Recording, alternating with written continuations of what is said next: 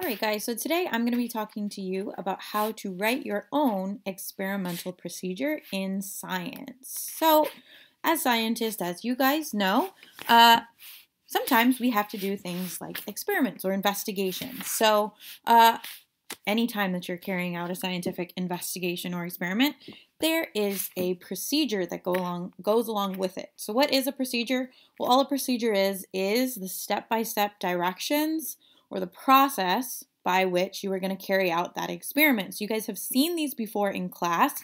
If we have a lab or an experiment to do, you guys have seen them. We usually provide them to you. But as real scientists, which you are always, but especially this summer, your job is actually to figure out what that experimental procedure is. So how do you do that? Some things to keep in mind when you actually have to not just follow a procedure, but actually create your own. So the one thing that you want to think about is before you write a single number and start trying to write steps, you want to really think about what is the question that you're trying to answer. So what is it that you're trying to figure out? So you can't write a step-by-step direction of how to do something or what steps to follow until you really understand what it is that you're trying to do. So keeping in mind, what are you trying to figure out? That's going to lead you to be able to find out what steps you need to follow to do it.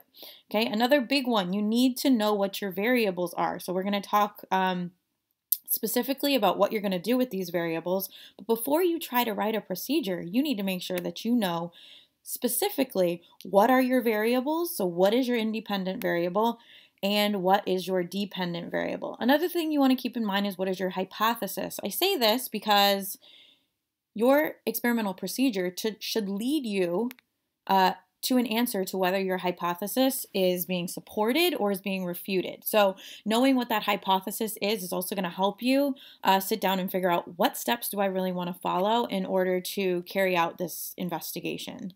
Okay, so some general tips that you want to keep in mind or some procedures to follow when writing a procedure. So big thing I want you guys to think of here, any time that you're carrying out a procedure, you have one thing in mind here. You are going to want to change that independent variable. So you're going to want to manipulate that variable somewhere in your steps.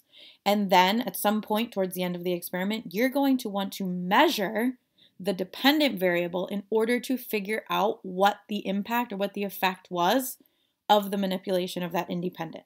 That is why it's so important to understand what each variable is, because you are going to, again, want to manipulate or purposefully change that independent. And then somewhere in there, you're going to need to measure that dependent to find out how it was affected. Okay, what should your procedure look like? Well, it should be numbered. It should be step-by-step directions, just like the directions that you see in a lab when we do it in class. So it should be 1, 2, 3, 4, 5, etc. Step-by-step followable directions for what needs to happen to carry out your experiment.